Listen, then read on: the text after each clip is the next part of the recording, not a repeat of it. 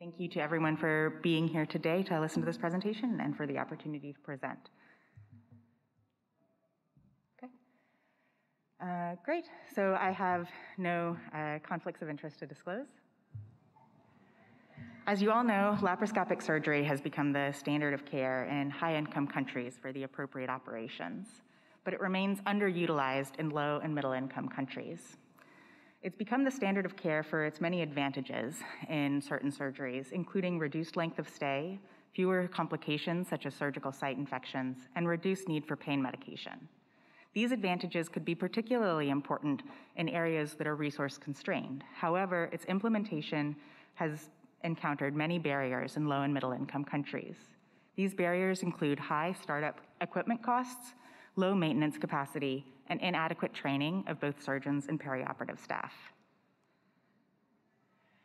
Bolivia is a lower middle income country in South America, and Santa Cruz is a city in eastern Bolivia where Emory Global Surgery residents have worked with collaborators for the past several years.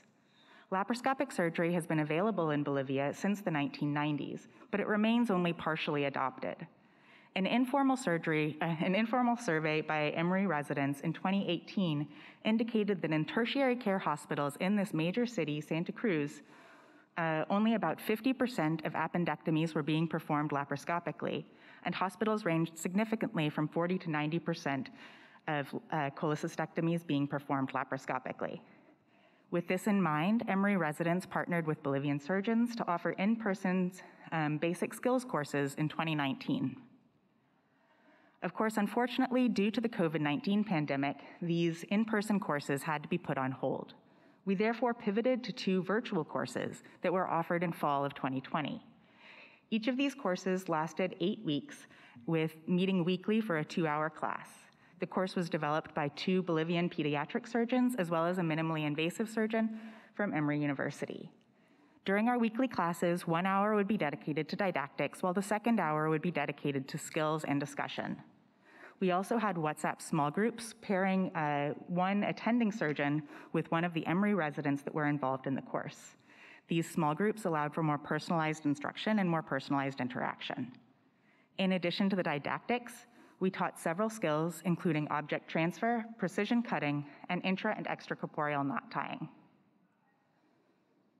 Here you can see the participant demographics across both iterations of the course.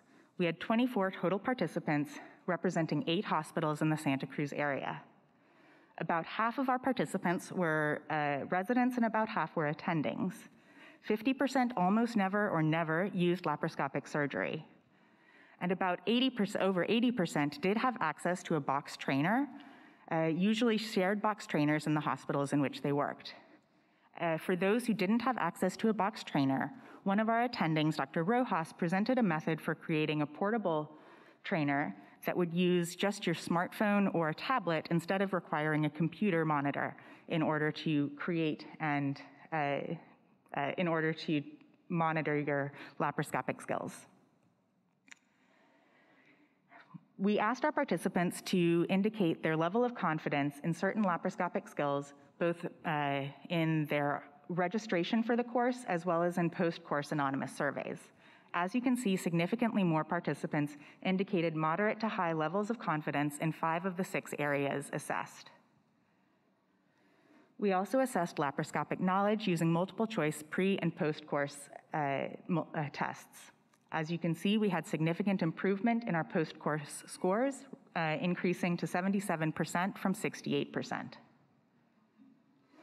In order to evaluate actual technical performance, we asked our participants to submit 4 videos, 1 of each skill, at the beginning of the course and 4 videos at the end of each course.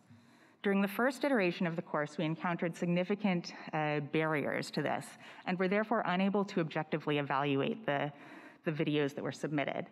The barriers included problems with internet access, issues with actual submitting the videos onto Drive, and most often, non-standard equipment that was used. As you can see, many of our participants used handmade materials, which made it more difficult to objectively evaluate.